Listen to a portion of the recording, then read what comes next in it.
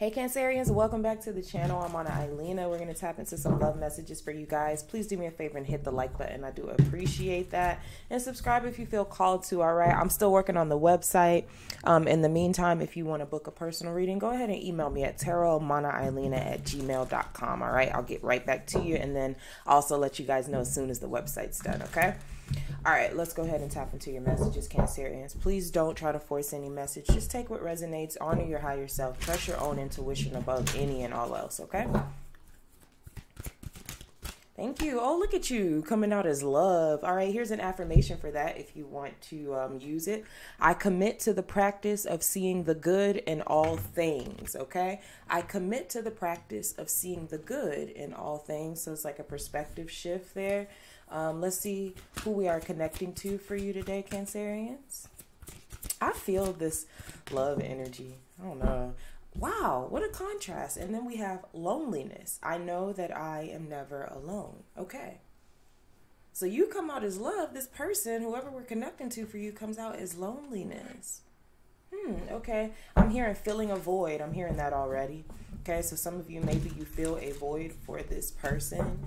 I'm seeing somebody drinking. Like, I'm seeing somebody drinking, like, with a bottle in their hand on a couch or something like that in front of a television. Okay, so maybe you could be somebody's, like, you know, companion right now. Like a companion. Companion seems like the right word there. OMG, yeah, you come out as the moon. You're so showing up so purely in your energy right now, okay? Like, yeah, you are in your feminine vibe, male or female, period. It's like you're really tapping, into your nurturing, into your empathy, your sympathy, your compassion. Wow, it's very, very nurturing energy. That's what I felt when I started, like, pulling your cards. Okay, we have the Eight of Wands here, okay? Some of you could be connecting with a Sagittarius here, all right? Okay, Seven of Cups. The Ten of Wands. Okay, yeah, this person has a lot going on. They have a lot of, like, burdens or emotional burdens or just a lot of shit going on. They do show up as the Eight of Wands too. This could be somebody who maybe is just like constantly busy on the go, which is interesting because they have the loneliness card out here. So this could be somebody who, yeah, like they have a lot going on, but they don't really necessarily have people that are super close to them. They don't really connect with people, you know what I'm saying, like that closely. But I feel that, I don't know, connection they have with you. Now, with the Ten of Wands here, I will say this person is starting to feel like they are burdening you with their energy. And I will say you are kind of feeling like the Seven of Cups here, okay? So I feel like there maybe could be a little bit of confusion or doubt seeping in, possibly for you. Okay, we'll get some more clarification on that Seven of Cups, okay? The Three of Pentacles, okay? The King of Swords. Cancerians, you need to watch your general reading because there was something about like a connection missing that passionate aspect. Like it had the King of Pentacles energy in it. It was very reliable, stable. It's going to show up. It's going to be there for you in those physical ways. But it felt like you were missing some type of passion. And I see what you want here is the King of Wands. Now, if that's not a whole completely different person, okay, because it is a court card, then I do feel like it's a certain energy that you are looking for, okay? Oh, it feels like this person is literally looking for the same thing. The Knight of Wands. Passion. Okay? Ooh, okay. But there's a different spirit it's saying, especially with yours showing up as the King of Wands, okay? This is very mature. The King of Wands is steps miles ahead of the Knight of Wands. And I think the big difference between those energies is that the Knight of Wands is very much so more impulsive, okay? They're going to like act on their impulse, whether it's quote unquote good or bad, like whether it's, you know, they have to pay for the consequences later. Whereas the King of Wands, I feel like has the ability to visualize what he wants, he or she wants, right? Because it's an energy, excuse me, and then execute it in their mind first, because that's how I work, you know, and that's a fire energy. See it in your mind first, see it, the whole plan, going through the whole plan, and then like executing it. Okay. And so I feel like there is a difference there. I feel like you're looking for maybe a bit more matureness in that energy. Okay, I'm hearing jackrabbit too. Maybe it has something to do with intimacy, okay, and connecting deeper intimately with this person. Okay, Spirit, can we go ahead and clarify that Seven of Cups? Okay, yeah, the Lovers. Some of you are dealing with the Gemini here and the World. Okay, so yes, this, I feel like this is deep for you, Cancer, because it feels like, well, where's this going? You know, and I think that maybe where you saw this going at one point in time with the Seven of Cups, it could be changing for you. That's why I want you guys to really check out your general read. I know readers say that all the time, but because the energies do connect like that, and there was something about doubt, you know, having some doubts. And I often feel with the Seven of Cups, sometimes it can be illusionary, it can be diluting, so it can make you kind of turn a blind eye or kind of skew your perspective, so you don't have to acknowledge certain things that are screaming at you. But I feel like is definitely reaching that point where you're not going to be able to ignore what you're feeling. Yes, the Ten of Cups here coming out with the World. Okay, something is changing about what really makes you happy. Excuse me. Maybe you are maturing. Okay, and okay, let me pause so I can connect that. Okay, you are changing and you are evolving, okay, and how you love and how you want to be loved. Okay, so it's like with you showing up literally in the energy of love and this person showing up in loneliness, like already there is a disconnect. Okay, so let's just go ahead and thank you, Spirit. The Hangman in reverse. Some of you could be dealing with a Pisces here. Okay. And the Page of Wands with the King of Cups. Okay. So some of you feel like you could be dealing with somebody who, I think, you know, I feel like this person, maybe they could lack self-awareness to a certain extent, because honestly what this gives me is somebody who feels like who acts like they know more than they really do. Okay, especially I feel like with the Hangman in reverse, they haven't sat long enough to receive the enlightenment that the Hangman does, because that's why he's sitting there, right? I mean, this is in reverse. Yours came out in reverse, but if it's upright, that's why the Hangman is there, because he's gaining enlightenment. Okay, he's not just sitting there procrastinating or pretending, right? That would be the Hangman in reverse, I feel. Okay, the Hangman upright is trying to gain enlightenment. You know, he's waiting. He's not procrastinating, you know. And a lot of times the crown chakra is illuminated on those Hangman cards. Okay.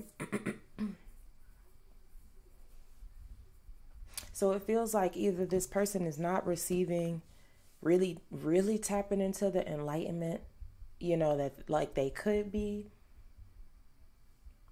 And I don't know if that is intentional. They're doing that consciously, right? Or if it's somebody who is like, because there are people like that who legitimately are like, yeah, I know that. I know certain things. And you're like, but that's not the concept. Like, that's not how it goes, you know? And they want to swear up and down, like, no, that's it, you know? I'm not going to lie, and I'm not calling this person that, but it gives like fake deep, you know? Like somebody who tries to feel like they have to have like certain conversations, like say for instance, and this is just an example, you're into like esoteric knowledge and things like that, right? And you know, it's just something you're interested in, you talk about it a lot, you know a lot about it, and this person maybe wants to connect with you in that way, and so they try to act like they know so much about it, you know, but you can tell from the stuff that they're saying that it's really surface level and they haven't really gotten in that deep into it, and you know, they kind of are just regurgitating things that they've heard about this subject. That's what that feels like. And it feels like maybe you could deal with that for some time. I feel like you put up with it, honestly, for some time. But Cancerians, I feel like your true nature is coming out. You came out as the moon. And I feel like, you know, love is changing for you. Love is changing for you. And that doesn't mean that this person has to get the boot, right? I mean, that's completely up to you. But I do feel like you have to acknowledge how you feel or what you're not feeling. Okay, so I just want to get a couple more clarifications here, as well as this person's intentions moving forward, if we can, Spirit. Thank you. Ten of Wands, the Knight of Pentacles here. Okay, Six of Wands and the Wheel of Fortune. This person does feel like you have been very, very patient with them. Very, very patient with the Knight of Pentacles here. Okay, and like I said, they are starting to feel like they are becoming a burden on you, like it's heavy or something. Okay. Page of Swords and the Four of Pentacles. This person holds back a lot. This person holds back a lot. They might come off as like very emotionally detached. The Justice card. Some of you are dealing with a Leo or a Libra here as well.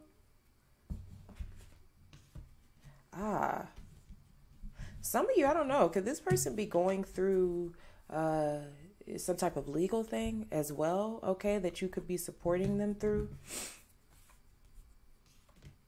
Okay, some of you, that could be the case. Yeah, Page of Wands, Queen of Wands, because I don't know, this is coming up as like the problem, one of the problems between y'all. It's like this person might be having to communicate with someone else in their life or in their past, you know, maybe due to some type of legality or something like that. And I don't know if that's causing strain on you guys. Okay. I would not be surprised if this was like an ex-wife, ex-husband type of thing, you know, and there's some sorting out of affairs. I'll get the last clarifier on that. Yeah, Temperance here in the Page of Cups. With the Ace of Wands. I feel like for some of you, this person maybe is wrapping up some things that are, you feel kind of holding you guys back. I don't know, from like getting closer. Okay, because this person just kind of seems a little tapped out, if I'm being honest. Think about that King of Swords, Spirit. Yeah, the Three of Swords. This person is pretty tapped out. King of Swords, Three of Swords here. Judgment and the Two of Pentacles. They're back and forth. They're back and forth. This person, it's like this person is not grounded. That's what I'm feeling like.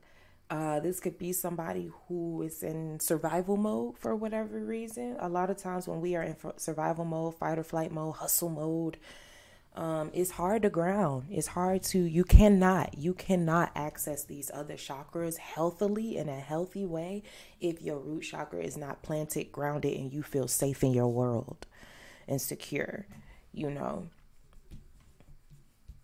And this is clarifying a masculine energy. It doesn't have to be, but, you know, there's the King of Swords out here.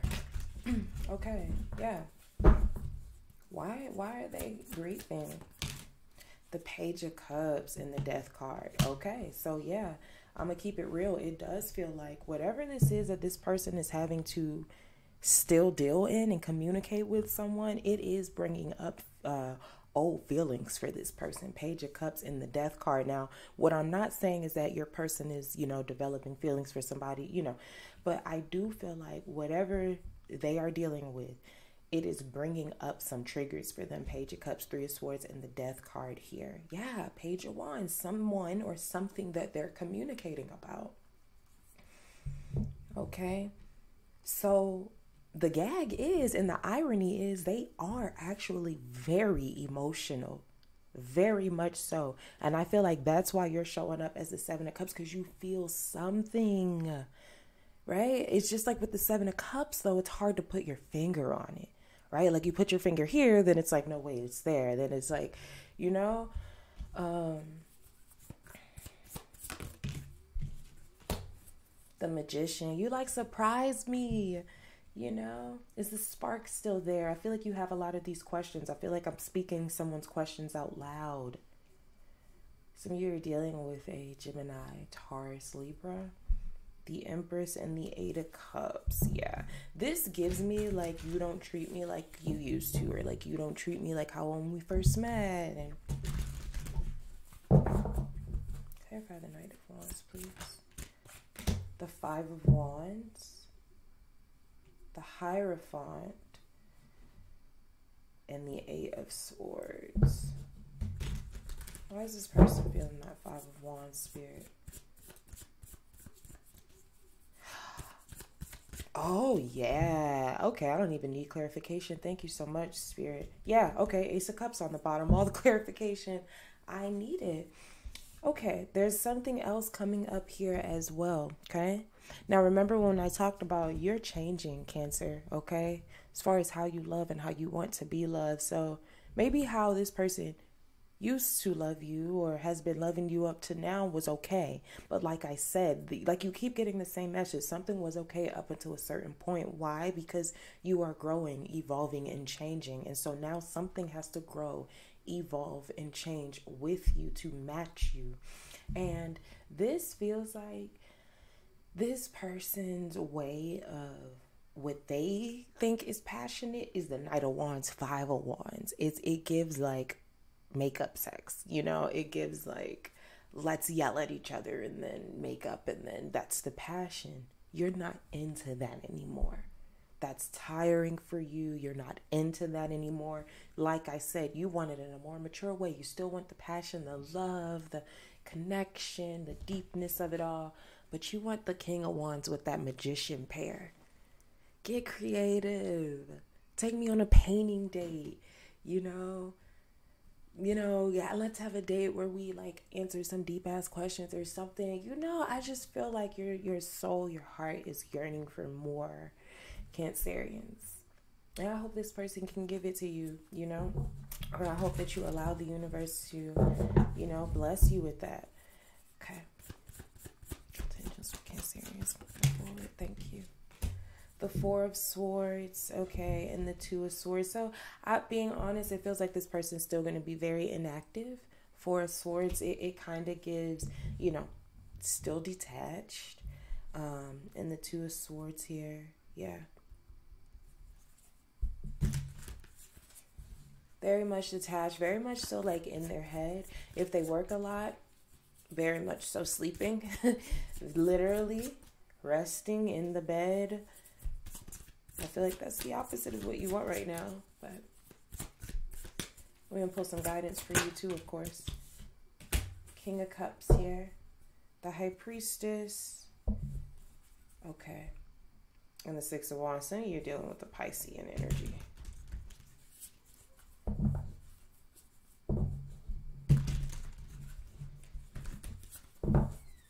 What actions are they going to do?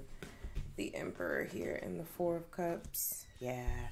And the Devil, Cancerians. That really does feel like, I don't know if this person gets mad that you want, a certain type of love, or that the love that they used to give you is not good enough anymore. Okay, but that's what that feels like. The Emperor, Four of Cups. Okay, it's almost like somebody could pull back. Yeah, the Devil and the Ten of Swords, because not that they don't want to give you something or, invest in whatever it is, but because they're super sensitive and they just can't show that. So when you say, I want more passion, it actually hurts their feelings. Not that you shouldn't voice that, okay? It actually hurts their feelings. The Emperor, the Four of Cups, and they're like, well, then I won't give you anything. Right? That's that loneliness. Okay, because somebody feels really lonely inside. And like I said in the beginning, though, your energy comes off like, oh, it's so loving, it's so big, it's so encompassing. I think this person's kind of gotten used to that and attached to that, but they've not yet had to match that. And I think now your soul, your spirit, your higher self is requiring that. So what's the guidance for Cancerian spirit? Swords in reverse. The High Priestess here. And the Ten of Pentacles. Why is the Queen of Swords in reverse, though? Okay. But clarify, please. Okay. And the Eight of Swords. I thought so. And the Star on the bottom. So the only way that there's going to be change in here, okay? Queen of Swords in reverse, Eight of Swords. Get out of your head about having standards and, really, I won't say demanding, but voicing what your standards are, what you want from someone, because what that looks like is you might get a little afraid to enforce those boundaries or enforce like what you require, okay, and like what you need. And I feel like maybe because it deals with the swords and it's more mental, it's more like methodical and like practical versus where you naturally operate from, which is your heart space. All right, and so I feel like Spirit's kind of asking you to, balance that out a bit. It's okay. Don't carry guilt with that. All right. So what's your last card?